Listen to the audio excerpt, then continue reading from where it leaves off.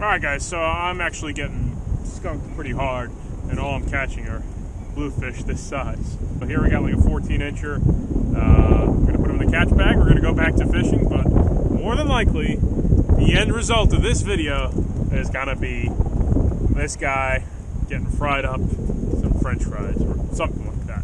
So I haven't eaten a bluefish this size in a really long time, so I know the guys that like to catch and cook stuff should like this one. So in the catch bag he goes, and let's tune in. We got our Yozuri deep divers, Arapalas. Let's set our drags, cross our fingers, see what we do today. My water temperature has dropped significantly. If we get tired, we'll jig up some croaker, whiting, or kingfish, depends what you call them, wherever you're from. Not King Max, Kingfish. We'll take it from there. Come on, King Kong. Come out and play. Grab some live bait and then just kind of hang out.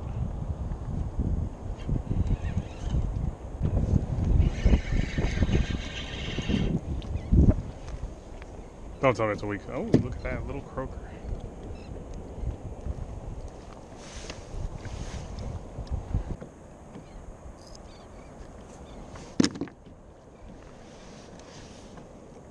Real small croaker here, man.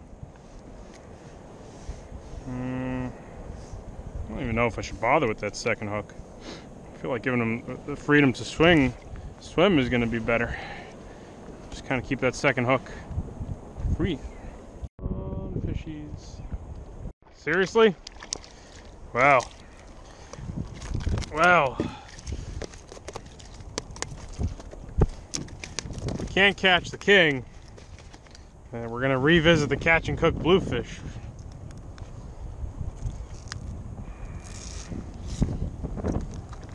Ah, pliers. I remember last time we did this and we said we really didn't like bluefish. Well, this is the size I should be keeping, so that's what we're gonna do. I don't know if that's kings or what. And I don't know where my bait is in the water column. Oh shit.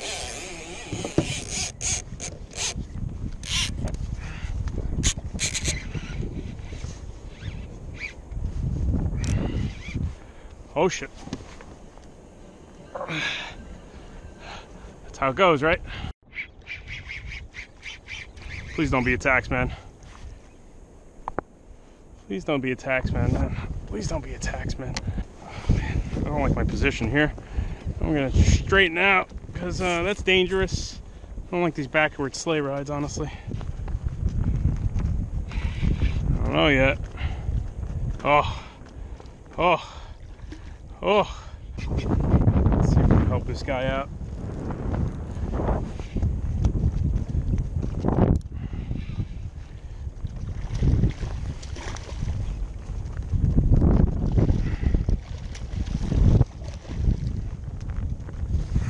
If he holds still, I could help him. I really don't want to get that other hook in my hand either, so I also like to try to get my treble hook back. Hold still. If you hold still for 2 seconds, I could help you.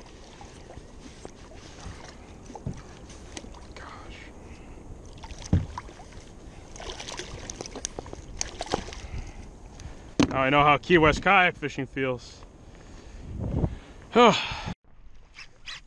right. Kingfish.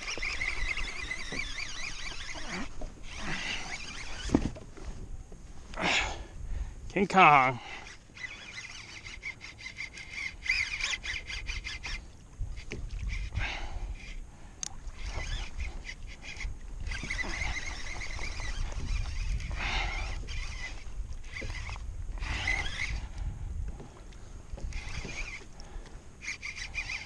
We got a king.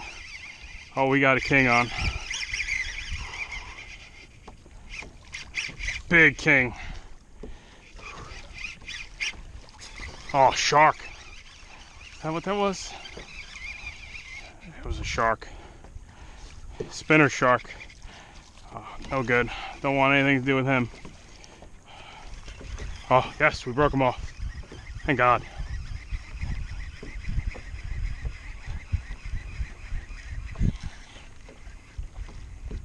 Oh, even better, we pulled the hook.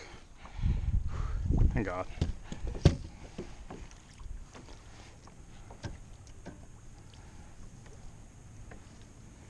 Alright, well, I'm learning here. This is the learning videos. So instead of just total nothingness, let's go make dinner for lunch. We got a couple things down, figured out a few things. But yeah, let's readdress the snapper bluefish. Take it from there, man. Alright, so I've made it pretty clear I'm not a big fan of bluefish in general. I always thought the big bluefish have a weird texture that's kind of off-putting. Some people love it. It's not for everyone, that's for sure, and it's one of the few fish I don't like. But however, bluefish this big tastes nothing like bluefish that big. And we're going to prepare this bluefish one of the more classic or traditional ways that I was taught how to prepare bluefish. And that's just basically a whole. We're going to keep it whole. We're going to do a pretty heavy frying. We'll serve it like a side of potatoes. It's kind of like a street food type of preparation. And yeah, the smaller bluefish under like 18 inches, it's nothing like the bigger bluefish. A lot of times you hear them called snapper bluefish. And that's basically, I guess, any bluefish 12 inches or less. And then cocktail bluefish range from 12 inches to probably like 22. Then you have your mid 3 to 5 pounders, and then you have the real bigger ones. That's really, I guess, your breakdown of bluefishing. But we're gonna prepare this cocktail / snapper bluefish a little bit more of a traditional, classic way. So check this out. All right, so there's our bluefish. I'm guessing he's like 15 inches. Honestly, you know, for this purpose, it's not that important. All right, so the first thing I'm gonna do, I'm not gonna prepare this right now. It's gonna sit overnight. Today we're eating Chinese food or pizza. All I'm gonna do with this guy is I'm gonna scale it, I'm gonna gut it, I'm gonna put a little bit of salt on it, wrap it in some paper towels, let it firm up a little bit, and we'll take it from there. So to scale this guy, oh, Mario, a couple things you did teach me.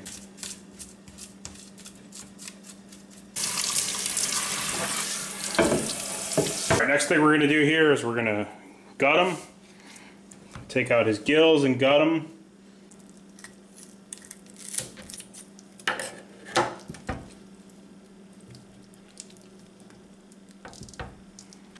All right, so we gutted our bluefish.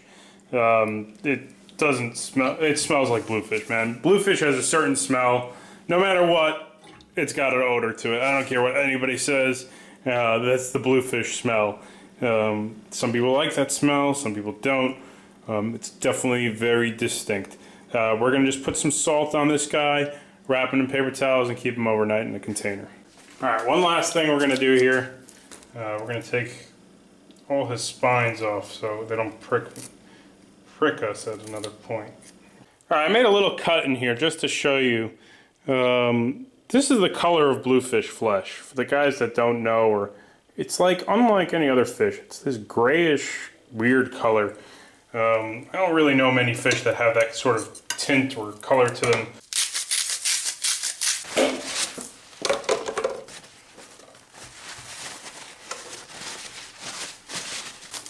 So this is going to be lunch for tomorrow, right? I couldn't even imagine keeping more than one of these because this fish turns really quickly. So for example, this is going to be a meal for me. I wouldn't want to be keeping a whole lot of these things. I really wouldn't because they turn quick. All right, so this is all wrapped up and we're going to put it in the fridge overnight. And we'll take it from there tomorrow. All right, we're just going to roast some potatoes right here. Matter of fact, I actually also have some blue crabs. I went out black drum fishing. Not a bad one. Caught a bunch of black drums, some decent ones. I had one that might have even been over the slot limit. I'm looking for sheepshead, and I haven't been finding a whole lot of sheepshead. Using the blue crabs really got in on those black drum real good. I don't have a steaming pot. I'll bake those. We got these potatoes, and we even have another black drum, so we're eating a real meal here today. Got some dill weed, onion powder, paprika. Put some onions in here if you really want it, but we'll skip the onions. I feel like black drum is the perfect eating inshore fish around here, man. These fish are so good, and they're widely available. They're perfect size to fillet and fry up, and that's what we're going to do with this one. I know this is sacrilegious, but we're making these guys in the oven because I don't have a steaming pot yet, and yeah, I'm going to be taking their shells off. But we need to make them cook quicker. So we're going to just peel the shells off and give it a quick rinse.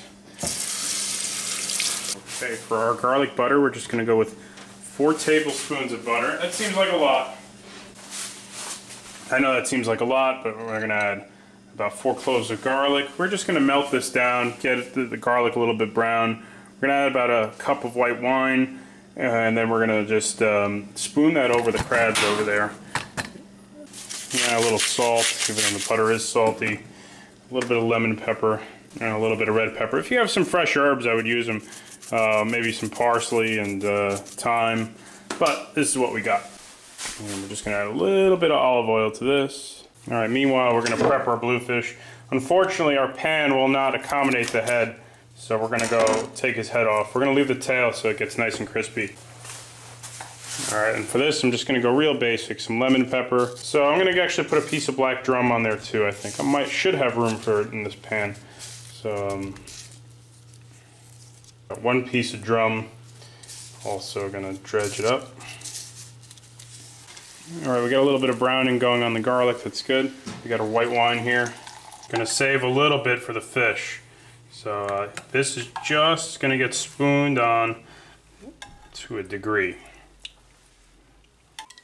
I just want enough that I could see on the bottom of the pan there's enough covering it, so this way it can, when it starts bubbling up in the oven, I'll get those flavors hitting the other side of the crab too. So I got enough to coat the bottom. Next I'm just going to save a little bit. I'm going to thicken this with a little bit of cornstarch, and we'll finish off the fish as another like sauce on top of it, might as well. Alright, we'll give those about 20 minutes each. Alright, we're going to probably do about 5 minutes aside on the snapper, or bluefish. And about 3 minutes aside on the drum. There we go. Not going to lie, the smell of bluefish in the kitchen is a downer. I had like the crabs going, that smelled good. The drum smells good, but then the fried bluefish hit. We'll see though. It's definitely a strong odor.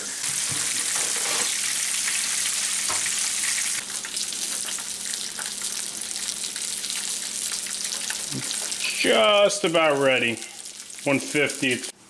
All right. So first, here's our black drum and the garlic butter. A little bit of wine in there. Potatoes. Get that bluefish out. So we know that's going to taste good. There's our bluefish.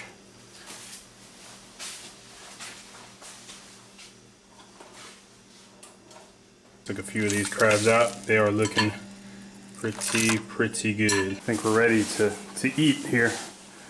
I think we are ready. How good does that all look? Plenty of room for seconds too, man.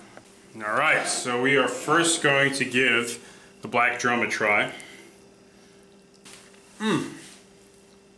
So last time I made the black drum in the General Tso's.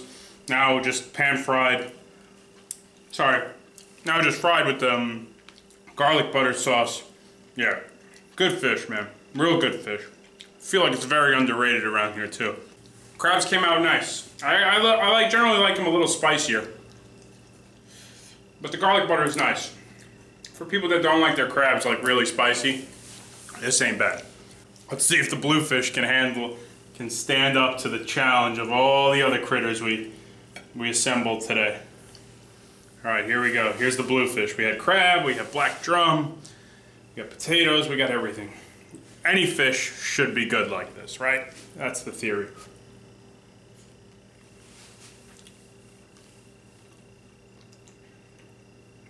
It's not bad.